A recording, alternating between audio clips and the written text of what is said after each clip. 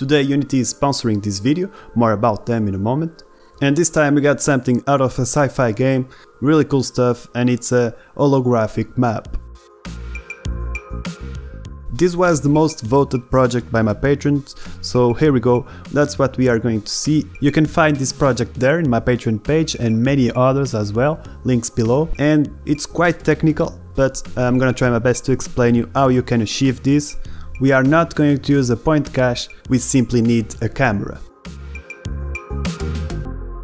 This works really well with the terrain, and I also tested out with this city that I found in the Unity Assets store, and the result is actually not that bad.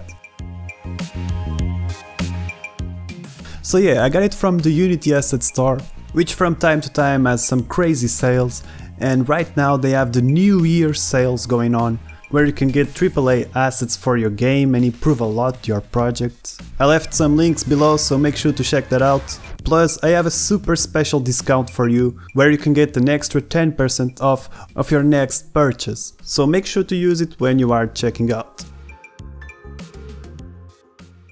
So there's two ways we can do this. One is with a point cache, where you assign a particle to each vertex of the mesh, and every time something changes, you need to bake again the point cache. But there is a second method, which is literally recording the scene. Capture with a camera a certain area, then according to the image the camera would output, we could assign particles via RGB values. Which is exactly what we have here, and as you can see, if I move the camera, the terrain, the VFX graph, will update automatically, which is pretty cool. So that's where we are going to start, by creating a camera that can record the scene. So with right click in our scene, let's create a new camera. I'm gonna call it camera_render texture. I'm gonna reset the transform and push it up in the Y 35 units. This is basically the moment where you place your camera on top of whatever you want to create an holographic map from. And rotate the camera 90 degrees. If I turn on the gizmos, as you can see, the camera is perpendicular to the ground, to my scene, which is a basic terrain. And now we can increase the field of view. In my case, around 120 seems to be fine. And then down here, in the environment for the background type, we want a solid color, a black color. And as you can see, we have an output where we can assign a render texture. And that's basically where the magic starts. If we go to one of these folders and we right click, create a render texture, we can rename it to render texture _ terrain, for example. And up here we can control the resolution of the render texture, but we are going to leave it at 256 for now. What really matters is that we assign the texture to the camera we just created, to the output texture. And it's outputting to this render texture. It's low quality because of this color format. It's in 8-bit, the RGB goes all the way down to RGB 32, where you can have the most quality. But for now, I'm gonna leave it at RGB 8. And by the way, as you can see, we have these RGB channels, and this is what really matters to us to create the holographic map. So now, if we create a VFX graph with right click, you can rename it to VFX Graph _ holographic terrain. If we drag this to the scene, I'm just gonna push it up in the Y, and then I'm gonna press the edit button to open VFX Graph, and let's see how we can use a render texture in here. So we need to first have access to the render texture, right? So let's create a public texture 2D property, where we can assign exactly that, the render texture. But how do we use this? Well, in some ways it's similar to how you would use it in shader graph. You need to sample this texture to have access to its information. If we drag a line from here and search for sample texture 2D, we will find one, but we need the UV coordinates. Now let's make something clear. The coordinate of this point in a texture is 1, 1, and this point down here is 0, 0. So X and Y are from 0 to 1, right? And we want to create random coordinates within those values, so we can assign a particle to it. And there's a very interesting thing we can do in initialize particle. By the way, we can remove this set velocity, which is create a custom attribute. In the inspector, we can name this attribute, which is very important. You can name it particle random position, and we want this to be a vector too, so we can create a random values between 0 and 1. So let's set the random to uniform for now, and we just need to say the minimum of the x and y is 0 and the maximum is 1. And boom, we have a bunch of particles with a random vector 2 from 0 to 1. Now we can use this custom vector 2, this custom attribute, with a get custom attribute. We just need to make sure that the name is the same, exactly the same, and with the same attribute type, which is vector 2. And we can pass this to the UV input of the sample text 2D. But if we were to use this in a set position, nothing would change. And that's because first we need to tell each particle that their new position is going to be somewhere between that random 0 and 1 vector 2. We can copy and paste this get custom attribute. From there we can create a new vector tree where the z is going to be 0.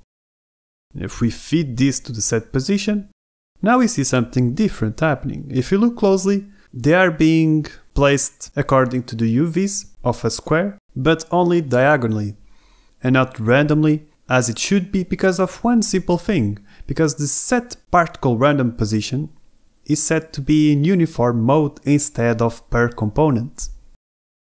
As soon as we change it, we get particles being spawned in a square.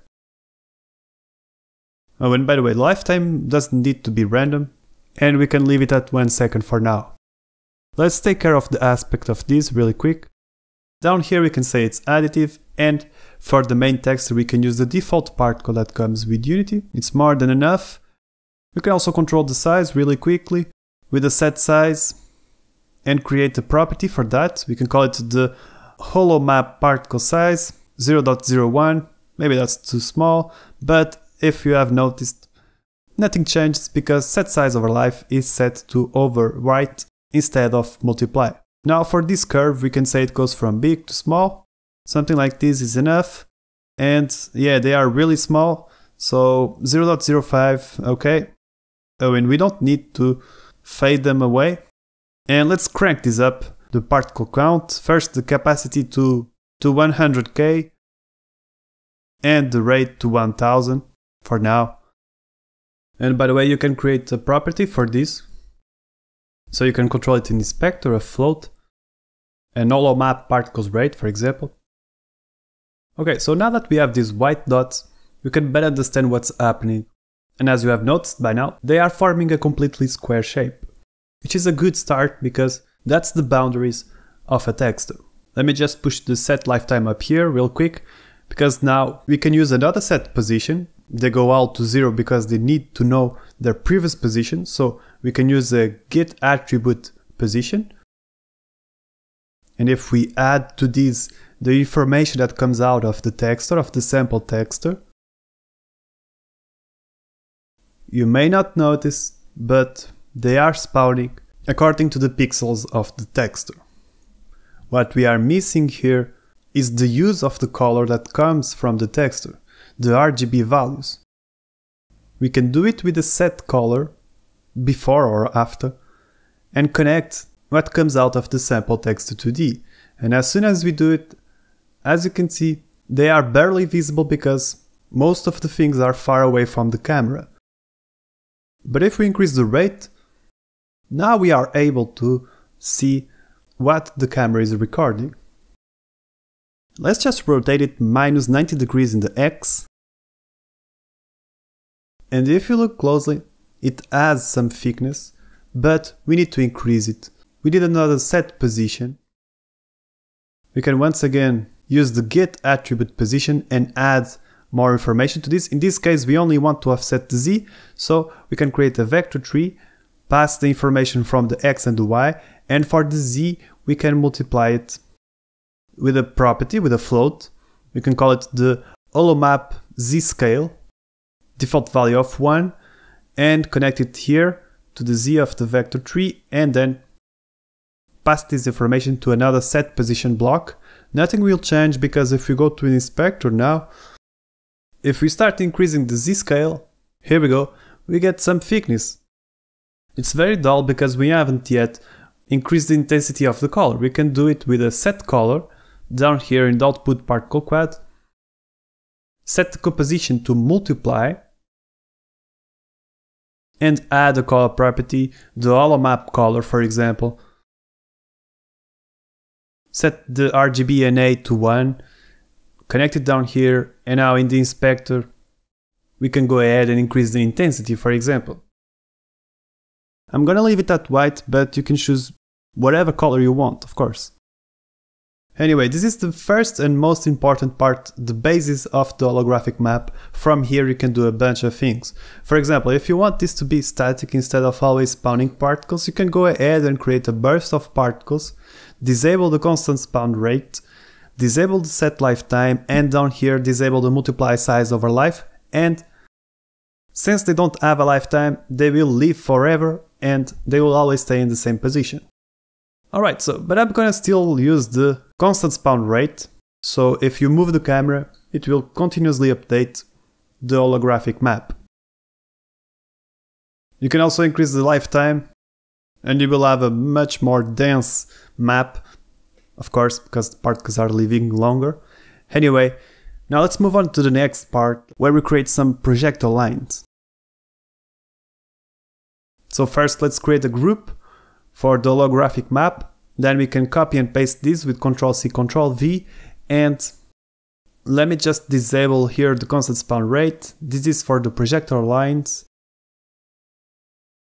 1000 for the particles is enough, and most of the magic happens down here in the output. You can use an output particle line, and they have a target offset that we can play with.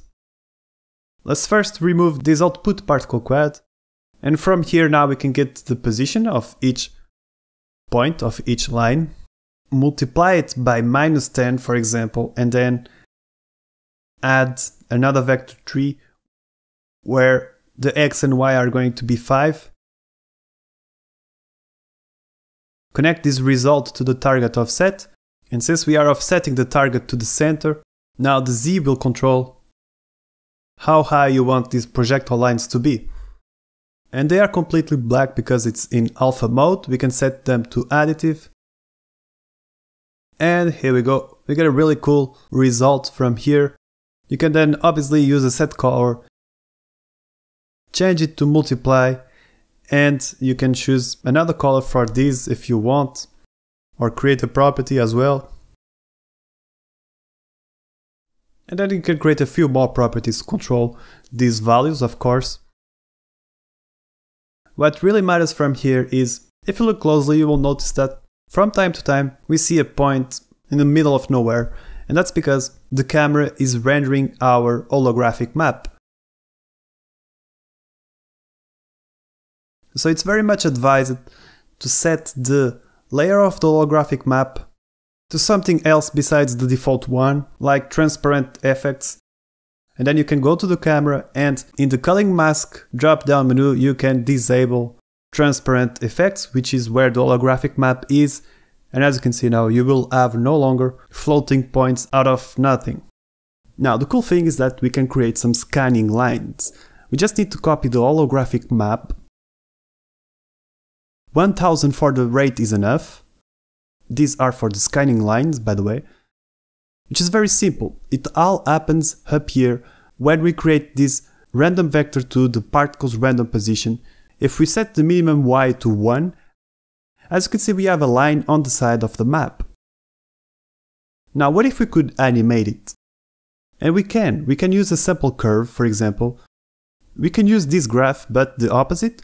The first key is 1, the last key is 0. We can connect it to the y of the minimum and the maximum. Now we just need a way to animate this through time, right? And there is a time variable that we can use, which is called the total time VFX, but we need to slow it down. We can multiply it by 0.1. Oh, by the way, this is where you control the scanning line speed. And we may not see it very well, but it's there. Let me just change the color to something like blue and increase the intensity really a lot so we can see it. And here we go. Look at this, really awesome stuff. And you can control the trail by playing with the lifetime. Oh, and as you can see, the line stopped right there. That's very simple to fix. If we go to our sample curve, in this right cog, you can choose ping pong instead. And once it reaches one of the extremities, it goes back and it keeps on going on just like this. You can also switch to loop if you want a different feeling. Now there's a very simple trick we can do, which is add a periodic burst to the spawn. A count of 250 is enough, and if we set the delay to 0.3 or 0.5, as you can see, it will leave a nice trail of lines behind. And it really adds a nice touch. We are just missing one thing, right? We are missing the projector lines, the blue projector lines, to complement the whole idea of these scanning lines, right? So it's very simple to do it. We can copy the projector lines once again, and the changes are going to be the same for the scanning line, which is basically animating the Y value of the particle's random position vector 2. We can copy from here, Ctrl C, Ctrl V, connect it to the Y, boom, kada boom, and here we go. We have some projecting lines following the blue ones. Oh yeah, we just need to set the color to match the blue. Here we go. Look at this, it's really awesome. We have a really nice result. This method works really well with the terrain, but I'm sure this is a really nice starting point for you to create something awesome, to improve this and make it look even better. If you want to get your hands on this project and support the channel, this is all available on my Patreon page, and there's plenty of assets there that you can get. I want to take this moment to appreciate each patron that supports me. And as usual, a special shout out goes to the top tier patrons, which are Alak Frost, Bradford Errant, Ruby Doobidoo, Daniel Hatchcock, David Daka, David Mydlars, Derek Benson, Donald Thompson, Edward Chai, Eric Hudson, FT92, Goblin Plague, Leonard Farage, Little Tsai, Maxim, Mograph Tech, Nat Sims, Oitsk, Radioactive Bullfrog, Revenant Games, Stefan Zarkov, Verisuta, Sonan Chin, and Ingo Das. Really appreciate the support, guys. I hope you have enjoyed this video. To everyone who watched, please like and subscribe, and I really hope to see you in the next video as well. So thanks and bye.